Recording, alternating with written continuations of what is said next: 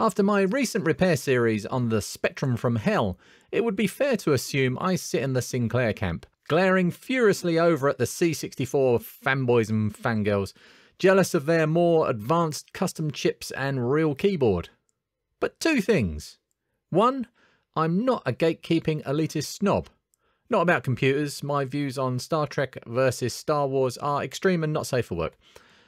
And two, although I owned a 48K ZX Spectrum when I was a small lad, much later when they stopped being too expensive and I had my own money to spend, I owned a C64. More precisely, a C64C. And I didn't buy it, my wife-to-be did, for Christmas. It's still one of the best Christmas presents I ever received. I own many ZX Spectrums. Some of them work. Some of them have some assembly required. But until recently, I only owned the one C64. This wasn't through lack of effort, but more down to them being rare as rocking horse nuggets. At least around these parts. I did get excited when I saw this advert in the local small ads. It's Facebook Marketplace, but I don't like to say Facebook too often. It can summon evil spirits. Facebook! Ah, nuts. A C64 for sale near me for a reasonable price. And it's very local. Ah, oh dear. Look a little closer. Okay, it's a VIC-20. Not as desirable, and for that price, not as good value. I bought it anyway, and it turned out to be a really nice little machine. A few months later, I traded a spare Atari 2600 for a working C64. This was a good deal. Thank you, Dark Ninja. But there was something fundamentally wrong. The C64 was fully working and required no work whatsoever. I was understandably crushed. And then, back in March this year, 2022 for you time travellers, I spotted an ad on MacBook Faceplace with the words that really caught my eye. Will not turn on. A very nice young lady called Leanne sold the stricken computer to me and even delivered it to my door. I know she will be watching this video, so hi Leanne. I bought it in the full knowledge it was a non-working machine. In fact, if pushed, I might have paid extra for it. I'd never seen a broken C64, let alone worked on one. Leanne had acquired this to source replacement keys for her working C64, but sadly the two keyboards used different posts. Good for me though. She'd also made a start on cleaning the case and motherboard and kindly supplied these photos of the before state of the machine. There's some heavy corrosion and crustiness around the CPU and PLA, which we will see more of later. No spoilers. First things first, remove the SID chip and check it in a working C64. Fortunately, my working machine is the exact same revision as this one, which will make testing and comparing things easier. The SID is making noises a SID should make, so that gets stored safely away until it's needed. No point risking it in a known broken machine. The only other socketed chip here is the VIC-2. This was also removed and tested in the other C64. And is also working fine. Phew! Two expensive functional chips. Off to a good start. I ran through all the standard checks, visual and voltage, and not much, apart from this, really stood out as a problem. Which is a shame, as some of the actual faults turned out to be staring me in the face. On the back of the board, there was little evidence of previous work. Only the modulator looked to have been changed at some point, and the power switch had been reflowed. I might not have repaired a C64 before, but I've certainly watched a lot of videos from the likes of GadgetUk, Adrian's Digital Basement, and Jan Beta. All excellent channels. I also follow and interact with the lovely Commodore Lad on Twitter, a man who owns the ultimate Commodore collection, and I will fight you if you say different. So with all this borrowed knowledge, I felt in a good position to attempt my first C64 repair. Adam, the aforementioned lad, often shares his C64 repairs on Twitter, and being the lovely Commodore Lad that he is always helping others diagnose and fix their own machines. The first thing he pointed out was the full set of MT branded RAM chips lurking on this board. Get those out and replace them, was his advice. So I did. As I've mentioned already, this is my first time working on one of these, and I was a little apprehensive. What if my ZX Spectrum honed desoldering skills were only useful on half-melted ZX Spectrums? Is there something about C64 boards that makes them tricky to work on? I'd certainly seen a few videos where the struggle to remove chips from boards was real, resulting in ripped traces and pads. But nope, I've sped this up, and I can tell you from the raw footage it took me 25 minutes to remove all 8 ICs from the board. That included testing each one. This isn't meant as a brag, although it really sounds like one. But I wanted to point out that as long as you use the right tools and work out a safe method for each type of job, anyone can do this. I know some swear by hand desoldering pumps, and while I really do like my engineer branded pump, using that I wouldn't be able to get this amount of chips off the board this fast without a single bit of damage. I've tried it, it doesn't work for me. My Duratool desoldering station is probably the tool that saved me the most amount of time and hassle. To head off the questions, I'll quickly run through my method. You will need a good quality temperature control soldering iron. These are not expensive. I paid around £35 for my Pinecil iron and it's fab. Lead-based solder. You can try this with lead-free, but you'll need to crank the temperature up another 50 odd degrees. And that will almost certainly result in some damage. Or it would if I were doing it. Solder wick. Good quality is a must. The good stuff means you need to put less heat into the board, and that is a good thing. Links will be available in the description for all of this. A temperature control desoldering station. The Duratool one, or its many fellow clones, is a good choice. It's not too expensive and does a wonderful job once you get the hang of it. It is unfortunately made of cheap materials and will break often. But despite this, it's still worth it. Most soldering irons will likely not be calibrated accurately, but a temperature of around 330 degrees, at least on my iron, is just about Goldilocks. I set both my soldering iron and desoldering station to this temperature, and I've had excellent results with the materials I use. Stage 1! Dilute whatever crappy solder is already on the board. In this case, it's mostly original and probably lead-based. But adding a good amount of extra will do two things. One, the flux in the new solder will burn away oxidization on the old solder joint. And two, it will give the joint a bigger surface area for the tip of the desoldering station, allowing for better thermal conductivity. This is a good thing because you ideally want the heat to transfer through to the other side of the board without heating the board for too long. Stage 2! Suck out the solder. I use the wiggle method, with a little extra suction on the way out. Saucy. You need to be careful not to scrape the nozzle around too hard. It's actually possible to damage fragile traces doing this. And don't stress too much if you don't get it all out on the first time. Patience is the key here. Rushing only makes quick mistakes. Wiggle the nozzle as it heats and continue to wiggle it as you pull the trigger. Keep pulling the trigger as you take the nozzle away from the board. That will help keep the nozzle of the desoldering gun clear. If it didn't clear, add a glob more fresh solder and try again. If it's a thick trace, allow it to heat for a little longer. Stage 3! The wiggle test. This isn't like the wiggle method. Take a pair of rounded tweezers or similar and wiggle each pin. This achieves a couple of things. Sometimes there will be a small amount of solder still holding the pin to the via. Often that will break away with a wiggle. The other thing it does is tell you if the pin is free and you're ready to lift the chip.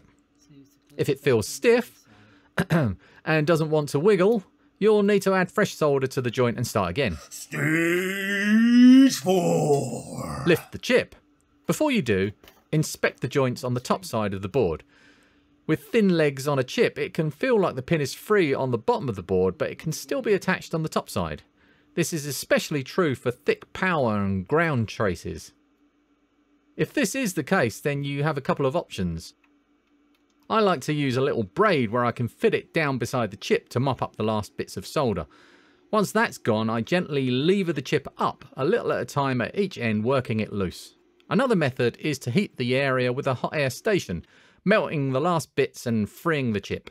I'll use either method depending on the situation. So this is how I do it. If you follow it and all the traces melt and the board explodes, I take no responsibility.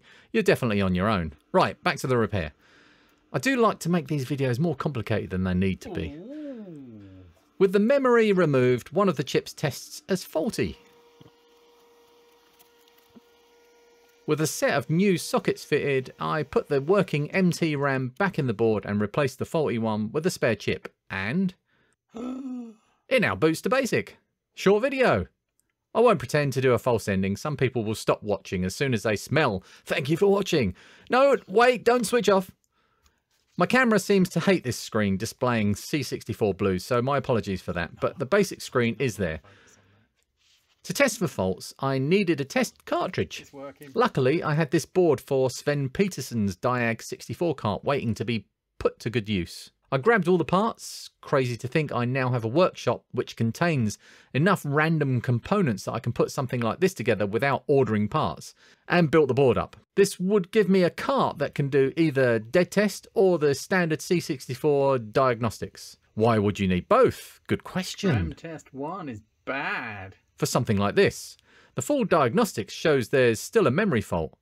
The dead test diagnostics shows no fault. It could be the MT RAM I removed and then replaced. I ordered a new set of chips. Old stock 4164 chips from Commodore Lad and waited for a short while for those to be delivered. With those installed, the error remained. I tapped up Adam once more and he pointed me to the PLA. That one, and look at that mess under there. I need to do something with that. One of the most common chips to fail in a C64, and judging by the corrosion around this area, a likely candidate. So, out that came.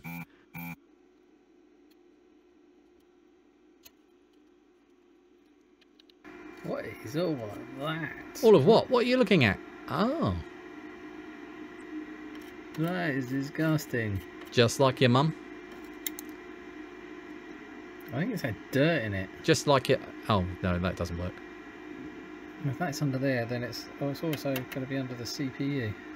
One day I might make more of an effort to fix the obvious. You'll see the CPU later. Adam kindly provided me with a working modern replacement PLA, which I did fit later, but to get this tested quickly, I removed the PLA from my working board and swapped them to test. PLA is good.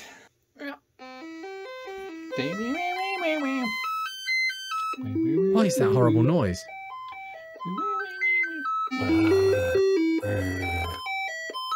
The fault did not follow the PLA, so that isn't the problem. Shush you.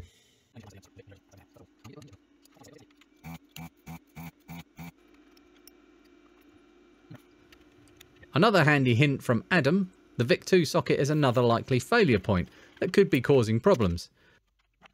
This was removed, replaced, and tested. No difference. Still random memory errors with the diagnostic test, changing each time it's run. All of the bad. Where now then? Up next on the likely to have melted inside list is all the Moss branded logic. Poorly manufactured and prone to fail. They were removed one at a time and tested in my TL866. I need to go and check that. This one is normal. I fitted a socket, taking great care to make sure I don't forget to solder a leg. That would be a stupid mistake, which might cost me hours of time to track down. Oh dear. Oh, Lee. It's important to remain impartial when making these repairs. There's no place for emotion when dealing with inanimate things. I think this one. This looks suspect. It looks like a dodgy chip. Normal. Starting to run out of dodgy Moss chips. Must be this one. Normal. Oh, right. What's next? I'm going to socket the CPU. Didn't you mention earlier something about the CPU? Is what I'm going to do. Socket the CPU. The C64's 6510 CPU is one of the chips that Moss got right, not prone to failure, which is probably why it took me so long to get round to testing it. I desoldered it from the board and fitted a socket, and then took the CPU out of the working board, fitted a socket to that one, and This is the CPU from the sick one.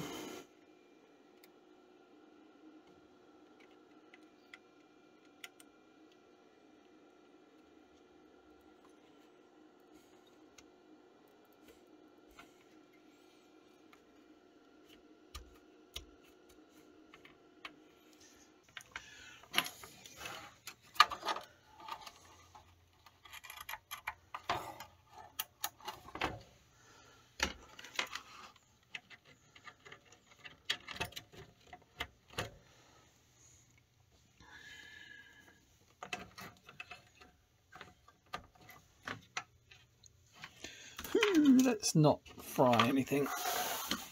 No, let's not. Stray bits of metal on the workbench are a constant hazard, and I've developed a good habit of clearing it off before testing anything. No, not switch on the wall. Sigh. Go on, give me an error. I don't care. Yes. Yes, indeed, this means the CPU is faulty. But putting the working CPU into the board I'm working on results in this. It's garbage. If I press down, Something else is wrong. I can influence it. It's U14. Push down heavily on it. U14, eh? Why is that one familiar? Chip legs too short, maybe? Right, so that socket's causing problems with that short-legged chip. So I'm going to remove the socket, put the chip back in. Good plan. Shouldn't be too hard to take out, what with the lack of solder holding one of the pins in. The second pad I tried to heat didn't feel quite right. I'm wondering if that was actually soldered. Well, let's rewind a moment and find out.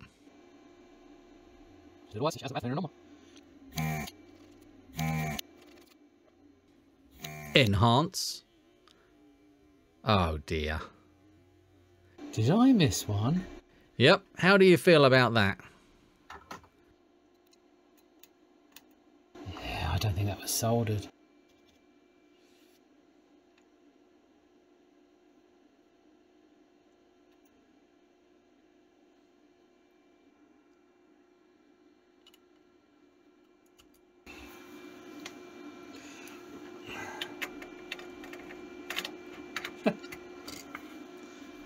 Get excited. Just work. Yeah! Idiot.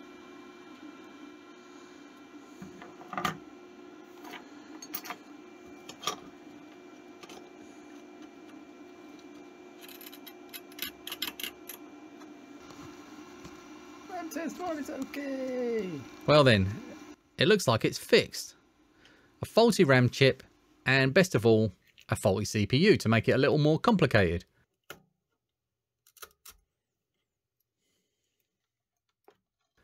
Not quite the epic journey I experienced on the last series, but a satisfying one anyway.